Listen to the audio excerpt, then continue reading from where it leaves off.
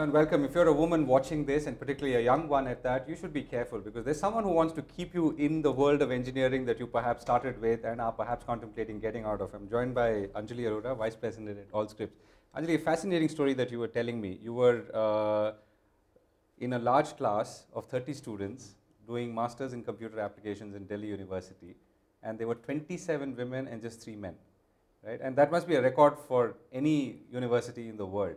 And yet that's an astounding fact and yet disheartening because most of those 27 women aren't around in the workforce anymore. And that's really where our conversation begins and the challenge that you face.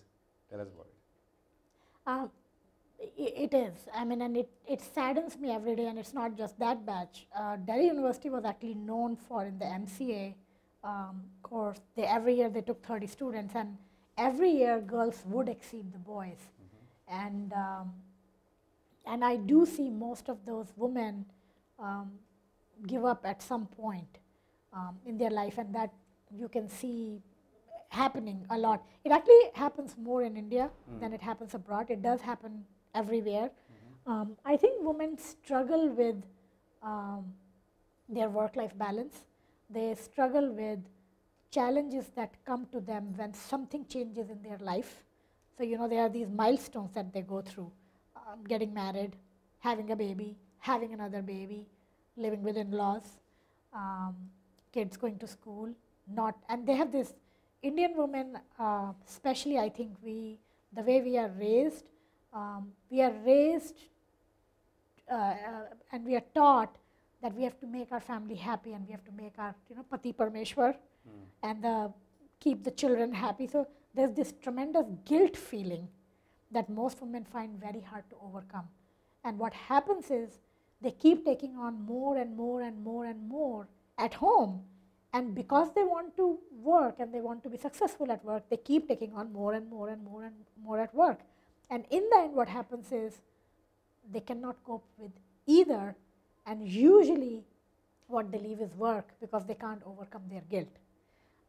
And really my effort and my desire has been to kind of provide a platform for these women where they can share their struggles, get advice on how they can cope, do simple things like learn to say no. No, I cannot take on more at home or at work. Somewhere you have to say no, right? You cannot do everything. Have a conversation with their partner, whether it is at home or at work. Sometimes it's just a simple thing, having a conversation with your husband or with your mother-in-law, right? Or with your bai who doesn't come every day and maybe firing her and getting another one. Or having a conversation with your manager, right? And you're saying even that conversation women are worried about. A lot of women don't do it. Some of them don't have the self-confidence. Some of them, the guilt factor, right? They feel like, what will my husband say? If I tell him I have to work late today and I won't be able to cook for him. And by the way, this cooking was a topic on my my keynote today, but it is a real thing. It happens, right? So they will come home late at night and they will still cook the food, and then they're tired. Or they may wake up, at 4 in the morning, cook everything and keep it so it is ready, but then they're taxing themselves, right? If they talk to their husband, the husband might have said, you know what, honey, we can get something from outside today. But that conversation a lot of times doesn't happen. And I'm giving a very simplistic example. I mean, there are a lot of challenges women go through, right? Their home environment might not be supportive of their work. But I think a lot of times women are not making the choices and just kind of giving in to the pressure. And which is more in the Indian context than perhaps anywhere else in the world. It is a lot more in the Indian context just because of how the society is, how the society perceives women. Woman is the Lakshmi of the house, and woman is the Annadata of the house, and I'm switching to Hindi and English here, but that is how woman is perceived, right? She is first and foremost the caretaker of the family, right, of the husband, of the children. It is a little different, especially in the United States. I've lived there for 17 years now. Yes, woman is the caretaker, but what I find is the man takes equal responsibility. There are very few men who will not, you cannot really say the primary caregiver is woman alone in the US. I think that still has not shifted in India yet. I see people, Right. right? You can see couples in big cities where they are doing it, but if you look at larger India, it is still in that traditional Right. role. So you said this is, I mean, you've made it a mission of sorts for yourself and your organization. So tell us about what you're doing and how do you hope to change what you can change? So what I'm doing is actually a very small effort. I tried to start at AllScripts, and it was actually inspired by Grace Hopper and Anita Borg. So I got introduced to Anita Borg about 4 years back, and it was with a study which was about women in technology and how they either don't enter, or if they enter, they quit, and how they are not in middle management roles or senior roles. I kind of got hooked to that because I could see the problem, right? And it made me interested because I had been able to overcome it. It's not that I didn't face all those challenges, I did. Right? And being an Indian woman, I faced even worse challenges because I faced the Indian women challenges while I was in India. And then once I went to US, I faced a different set of challenges because I was in a different country trying to make a mark for myself where I'm a minority. Right. Minority Indian and minority woman. Right. So it's a double, right? It's a double minority. So that's hard. So I said, if I could do it, why can't other people do it? At AllScripts, we started an initiative last 2 years back. It's called Awake, AllScripts Women Aspiring to Kindle Excellence. And it's really, by the way, it's an effort started by the women for the women. So it is not really a corporate initiative, but it is a women's initiative. And the idea is to provide a platform for women to, allow coaching for each other, mentoring for each other, sharing of their thoughts. I would say it is mildly successful right now. One of the efforts through Awake was to get our women and women at AllScripts involved with Grace Hopper, and this year we are at Grace Hopper, and I think we have about 50 women from AllScripts at Grace Hopper, and I was just sitting with them, kind of debriefing, and I think their eyes have opened. They can kind of see, hearing all the sessions here, I think they are realizing they have more potential and more things that they can do. Right. So you're saying that the missing link, therefore, is the mentorship, or even in short doses. I mean, even the mentorship, the coaching, and taking support from each other. See, what women don't do is they don't take support even from each other. Why is that?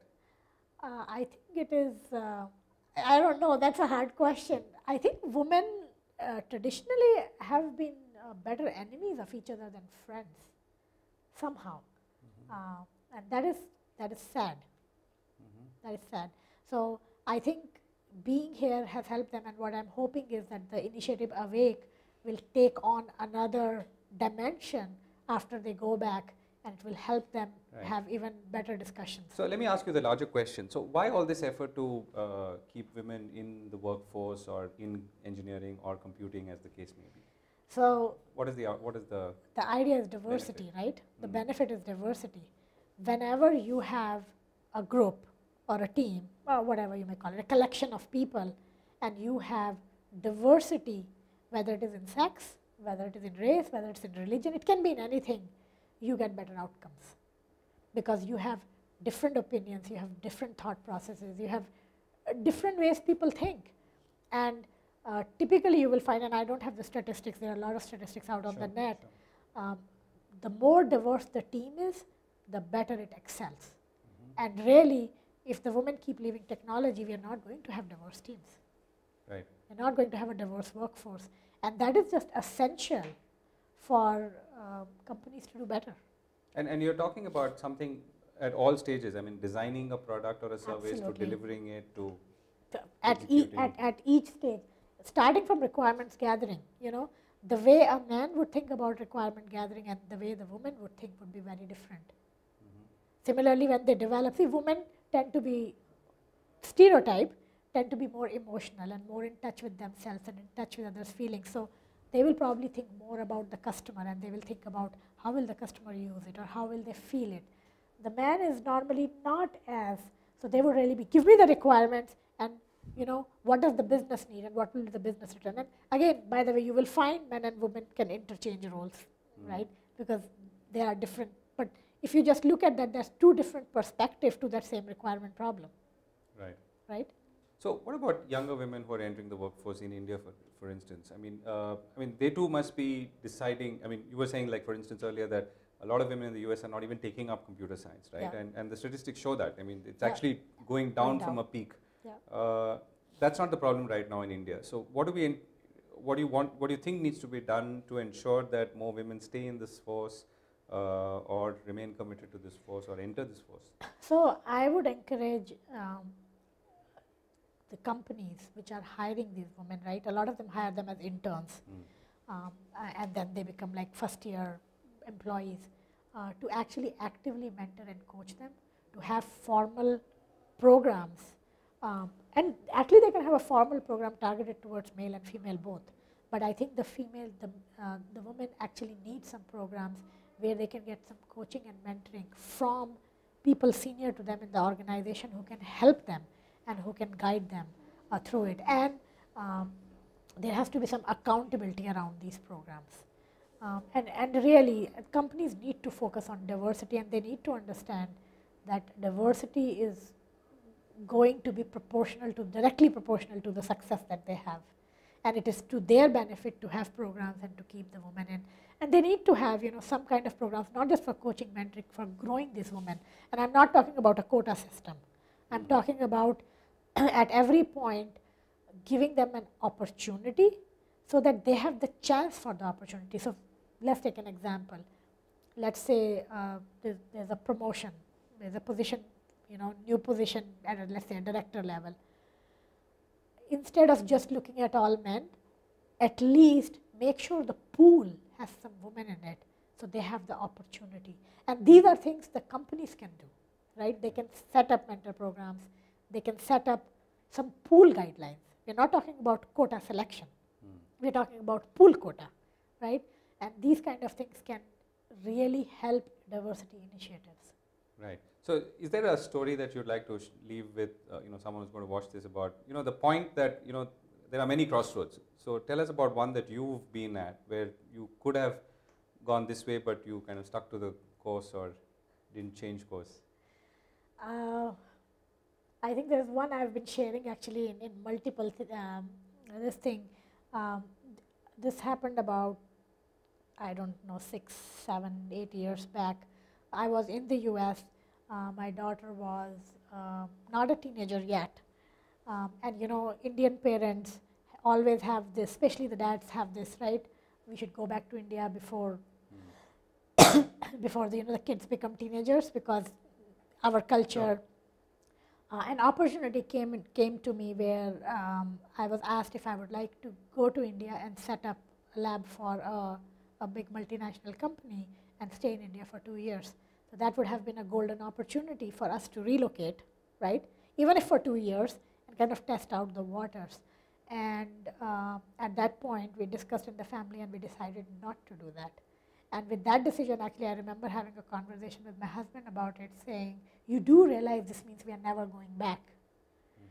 And he said, yes, we are never going back. And I said, which means that, if she wants to date, she's going to date, because we live in the US, we don't live in India. And that was a crossroads, and we made a decision and we stuck with it, and I think we've been happy with it. Yeah, and you're saying it's a decision driven by your professional aspirations as well. It is. Or rather, largely your professional aspirations. It was driven largely by professional aspects, because what I found was the support that I get in US from my peers and from my seniors, even though there's a bias, right? I was talking about that. There's a double disadvantage of being an Indian woman. But in US, you still get more support and mentoring without even asking, which you don't get in India. You have a worse disadvantage here. And things like, you can travel alone, you can go anywhere you want, you can talk to anybody, you have safety, right? I travel 80% of the time, and I'm in planes and hotels alone all the time. And I never worry about it except when I'm in India. So, things like that, they're directly tied to the profession, right? Because at a certain level, you cannot grow if you cannot be global.